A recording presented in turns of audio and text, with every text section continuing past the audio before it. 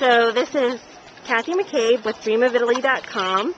I've just taken a photo tour with Michael Henderson of the VeniceExperience.com, and he's going to share a couple of tips, photo tips for when you come to Venice. All right, our object is to take better travel pictures. So one of the things I try to get people to do is get close. We're going to take a picture of this gondola, but we don't want the whole gondola.